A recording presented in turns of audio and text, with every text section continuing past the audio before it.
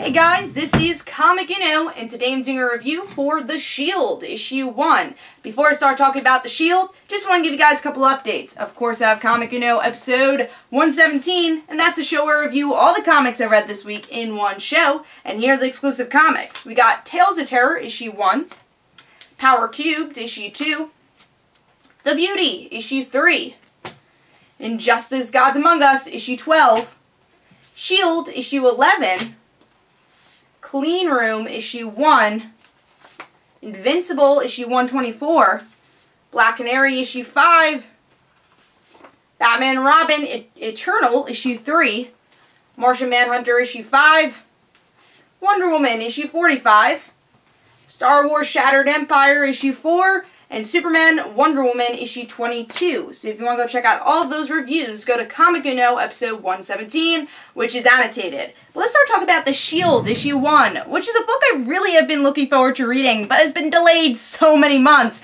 Every single time I put it on my list, I'm like, oh, it's been delayed another month. It's been delayed another month. So it's been a lot of months since this book has been delayed, but I'm glad that issue 1 is finally here so we can actually read it and hopefully like it. So this is a new book from Archie / Dark Circle, so it's a sister company from Archie, but it's kind of Archie, but it's Dark Circle. They're together. So yeah, so it's a new title, and it's based on a really old comic book, The Shield, which was actually a male character, and they kind of modernized it, which Archie's been doing for the past year with a lot of their properties, and made the character female. So I was really curious to see what this was all about, and I like history. I like books that kind of delve into history, so I was really excited to see what they would do with this book.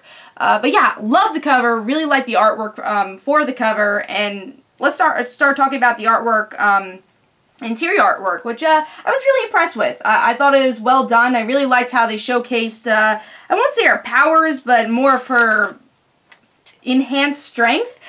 We get to see her like crawling up the wall like Spider-Man, but using her strength to do so, so I thought that was really cool. But yeah, the artwork is really solid. I enjoyed it. I really like pages like this to show her past. Like the different clothing also they used to show the different eras that she lived through. So overall, I thought the artwork was very solid. Also, something I want to talk about with the interiors is I was really surprised how big the font was. So I just want to talk about the lettering.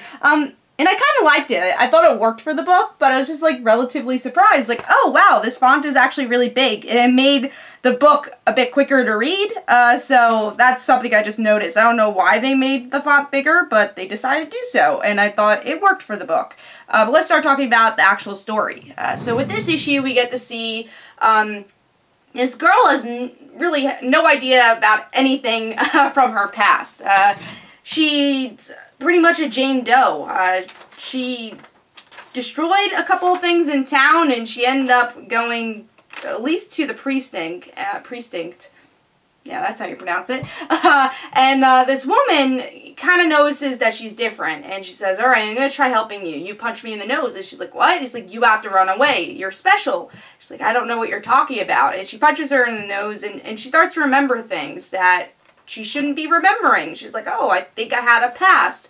And now, throughout the issue, she kind of discovers more about her abilities, more about her past, and she realizes she has to meet this woman that was in the police area. And she does meet the woman, doesn't really trust the woman, but once she gets in there, she starts remembering her past, and that she has lived many lives. And I guess we'll learn more about that in the next issue. But I thought this is a really solid beginning for The Shield. Like I said, I thought it was a really interesting concept to have this character who's been throughout American history been a hero, and I'm curious to see how they're going to play that, how it's going to tie into present day, and how she's going to save America in present day. I'm really curious. But yeah, I thought it introduced the character really well.